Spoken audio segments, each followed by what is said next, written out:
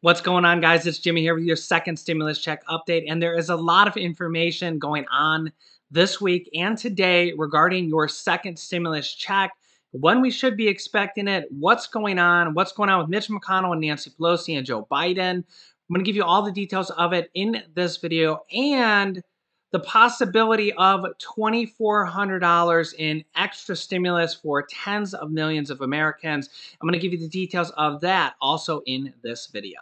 But first, don't forget to give this video a like down below. It really helps out our channel. And if you're new here, make sure to subscribe down below so you don't miss out on new videos regarding the second stimulus check and when it's going to come out. First up, we've had big breaking news today that Pfizer has announced that they have a vaccine ready to go for Americans regarding the virus and this pandemic, and it is 90% plus effective, which is absolutely amazing news. I mean, it's almost as good as it gets when it comes to a vaccine, pretty much as good as it gets to a vaccine. This is much higher than the government had hoped, with the initial projections that only 50 to 60% effective. This new vaccine from Pfizer is 90% effective. Now, when I reported this in my earlier video at 10 a.m., I had a lot of comments from you guys saying, it's a conspiracy. Of course, right after the elections, they announced the vaccine. Let me know if you guys think it's a coincidence. I personally think my brother's a big conspiracy theorist. You talk to him, he'll give you all the conspiracies there are. I personally think it would have been a much bigger conspiracy if it was announced right before the election. Well, unless you think the people from Pfizer are Democrats and they didn't want to help President Trump before the election and they want to announce it after the election because they didn't want to help Trump. I don't know. It's a conspiracy theory. Let me know your thoughts down below in the comments. I know a lot of you will have fun even reading through those comments because, yeah, it is kind of crazy that right after the election they announced this vaccine. Kind of crazy. Regardless, this vaccine is an absolutely amazing thing for Americans, as it puts light at the end of the tunnel for this virus and this pandemic.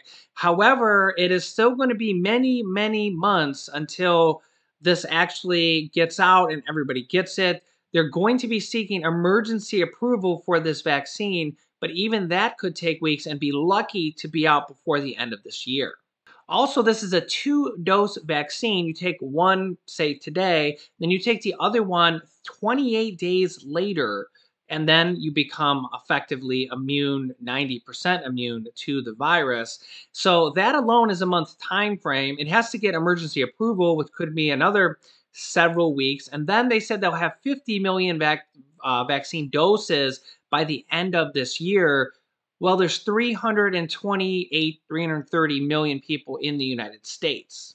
So honestly, we're looking well into next year until we can start to see the light at the end of the tunnel get closer. And honestly, it's still a green light for stimulus. Just today, we're seeing multiple reports. For example, the U.S. Chamber of Commerce CEO Thomas Donahue said that it is essential that we must pass stimulus before Inauguration Day or by the end of this year. Quote, "The stimulus bill is essential, and the sooner it gets done, the better for the beneficiaries of stimulus and therefore better for the markets and the economy. We're very hopeful that there will be a commitment to do this before the inauguration because that is still quite a ways off." And the Fed has said that failure to provide more stimulus, even in a short, timely fashion, will create months or even years of a longer recovery for the United States, because people aren't just going to start rushing out to go to restaurants, to go on cruises, to go to ball games, that there's still going to be a significant portion of the U.S. population, even after the vaccine that comes out, that is very cautious and very, take their time approach to kind of get back to normal. Quote, "Lawmakers have to complete the bridge they started building at the beginning of this pandemic," aka stimulus, "to get us to the end of the pandemic where people will feel comfortable going to restaurants and ball games," said Mark Zandi, chief economist at Moody's. "Failure to provide more stimulus aid would risk lasting economic damage. With bankruptcies and business closures hindering a full economy, industries like restaurants, hotels, concert halls, and airlines continue to be crushed by the virus, and they can't wait much longer for support. Also, many doctors and medical professionals are calling they're calling this winter the dark winter, because even with a vaccine on the horizon, it'll likely be spring by the time that many Americans are actually getting this. It's being distributed, it's been approved, it's been produced. All that stuff takes at least a few months' time. So by the time we actually come out of this, they're saying that the virus cases will be worse than ever, as we've now had over 100,000 new cases every single day for almost a week now. And most medical professionals, including Dr. Fauci, are saying that it's going to get worse going into the winter because colder temperatures, viruses survive better in colder temperatures, and with colder temperatures, more people congregate indoors, which, being indoors spreads the virus easier than being outdoors. With all this being said, Joe Biden wants more stimulus, and so does Nancy Pelosi. Let me give you the details of kind of some new information that is emerging on what their plan is going forward. And let me just get into it. Number one is extend enhanced unemployment insurance benefits. On Joe Biden's campaign website, Biden says he will work with Congress to extend the extra $600 per week in federal unemployment benefits that expires at the end of July, quote, however long this crisis lasts.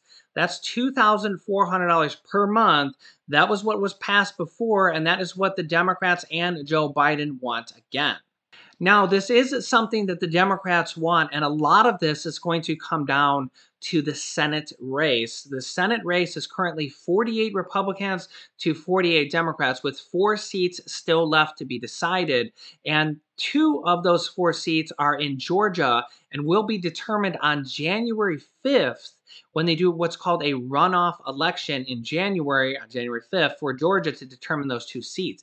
If that, right now it's 48 to 48, Republicans and Democrats. If that ends up 50-50, that is going to be an absolutely huge win for Democrats, because then the deciding vote in the Senate goes to the vice president, which will be Kamala Harris, unless there's something short of President Donald Trump's lawsuits, recounts, and Supreme Court and all that stuff going the distance and turning the tide for President Donald Trump. He's behind in several states with almost 100% of votes that he would need to turn over several different states to change the tide of the election. So it is a steep battle for that to happen, but it is a possibility. Now, if the Democrats can get those 50 votes in the Senate, and then they would have Kamala Harris be the deciding 51st vote, they will be able to pass what's called a reconciliation bill, 1 bill per year, where they will not need 60 votes in the Senate, just a simple majority of 51. And they could do that for stimulus and also for Obamacare or Biden care to do changes to that. So they can do it one time to pass a massive stimulus bill without any Republican approval at all, if the Democrats can control the Senate with those 50 votes. That's why that's going to be very important going forward. I will keep you updated on that as more information comes out, but it's going to be a big deciding factor on if they have to negotiate with the Republicans or not. And this is really for next year, okay? There's still a stimulus package going on, talks, negotiations going on right now. But let me get to the rest of these things so you can see what the other money is. Next thing is increase Social Security payments. The president-elect has proposed increasing Social Security checks, including for veterans and SSI, supplemental security income beneficiaries, by $200 per month, as proposed by Democratic Senators Ron Wyden of Oregon and Elizabeth Warren of Massachusetts. Quote, a simple benefit increase like this will improve the lives of millions of Americans and help our economy stabilize and recover. So this increase in Social Security, SSI, SSDI payments to Americans that are on that program, would be well received by tens of millions of Americans. That would be $200 per month or $2,400 per year. So we also have another $2,400 showing up there by Joe Biden. I know many of our viewers are on Social Security, SSDI, and they just don't get a lot of money every month. So an extra $2,400 per year would be very welcomed by the American public and the people that are on those programs. A lot of those people that are on those programs are the people that need the money the most. So this would provide an additional $2,400 per year going forward if they can pass this program.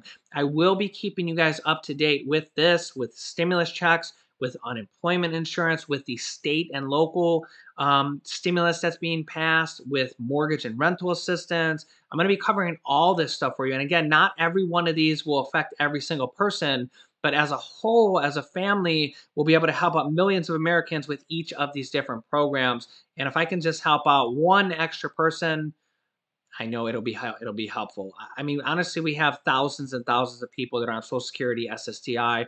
Maybe their parents are, their grandparents, they are personally. So this would be a very welcomed change. Let me know your thoughts down below in the comments. The next two things that the Biden administration wants to pass is to make the virus medical treatments free.